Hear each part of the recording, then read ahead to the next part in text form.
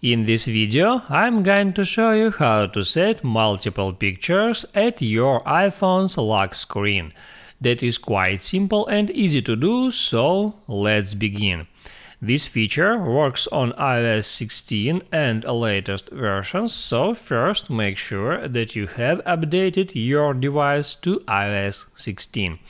Then just lock your device, then press on power button to open up your lock screen, and from here just touch and hold somewhere at free space to bring up that edit mode.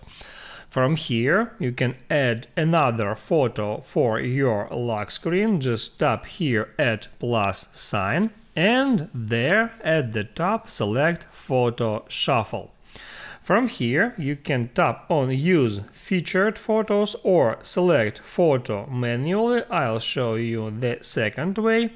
And now just select photos that you want to use, and also here you can switch between photos, albums, people's, nature and so on, and then just tap on Add.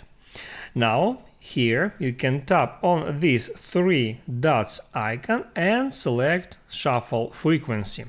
It can be daily, hourly, on lock or on tap. I can hit on tap and then tap on Add, and from now anytime I tap on lock screen it will change lock screen wallpaper.